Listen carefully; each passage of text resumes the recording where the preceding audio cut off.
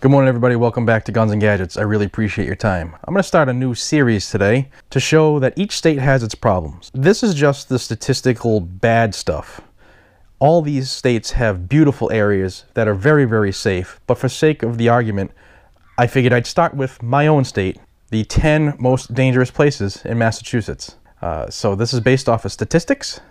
You can find those on the FBI's UCR website. I'll put a link down below if you want. These are all reported violent crimes. These numbers are always higher because not every crime gets reported. This is cold hard evidence of why you should be armed, why you need the right and the tools to defend yourself. So let's get going. Number 10, Lynn, Massachusetts. Now at first glance, Lynn looks pretty safe, but it does have a reputation of crime. There were 2 murders in Lynn in 2013, which, you know, for a city or for a large community isn't bad.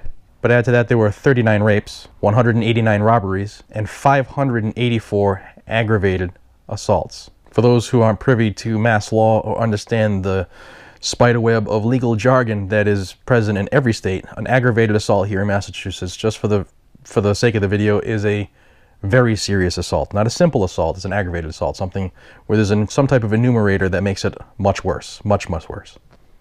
Number 9, my hometown, Worcester. Worcester's a pretty big city. In fact, it's the 2nd largest city in all of New England. So all 6 states, this is the 2nd largest city, with Boston being the 1st, with over 183,000 residents in Worcester.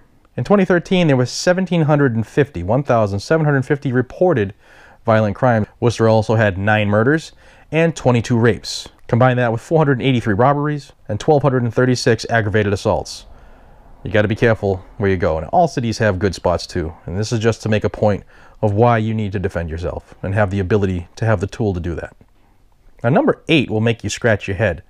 North Adams, Massachusetts. It's a little town out in the northwest corner of the state. And they only have about 13,500 people that live there. But in 2013, there were 2 murders and 21 rapes, 8 robberies, and 103 aggravated assaults. There's only 13,500 people there. You add in 175 reported burglaries, and the crime stats are pretty high for that town. Number 7 is Lawrence.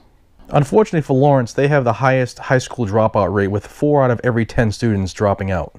Now that may or may not be a factor, but there were 776 reported violent crimes for 2013, with 473 aggravated assaults. Number 6, Fall River. Fall River is beautiful. A lot of nice scenery in Fall River, nice place to visit. But you need to defend yourself there too, because there were 73 rapes and 225 robberies for 2013. There were also 646 reported aggravated assaults. Got to be careful at night no matter where you are in the country. Now, number 5, Springfield. Now, Springfield has a lower assault rate but a higher murder rate than some of the ones here on the list. The odds of you being a victim of a violent crime in Springfield are 1 in 21. And there were also 22 murders in Springfield.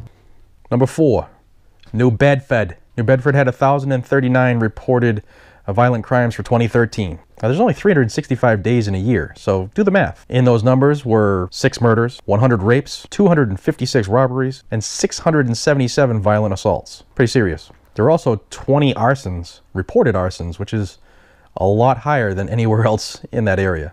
Brockton, the city of champions. Your chances of being a victim of violent crime in Brockton are 3 in 250. There are 9 murders, 87 rapes, and 838 violent assaults.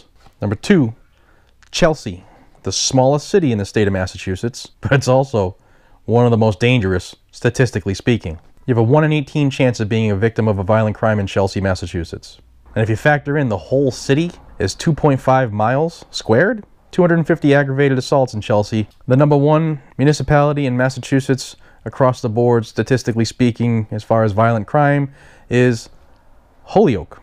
In Holyoke, you have a 1 in 15 chance of being a victim of a violent crime. Also, a 1 in 100 chance of being attacked, raped, or killed. Now, those are all statistics that I don't want to risk. Hope this helps you see that violence is there in every city and town. And if you know this state, some of those might even be surprising to you. So there you go. I hope this helps you see that you actually do need to protect yourself. This is Jared from Guns and Gadgets. Until the next one, be safe, stay vigilant, and carry a weapon. Take care.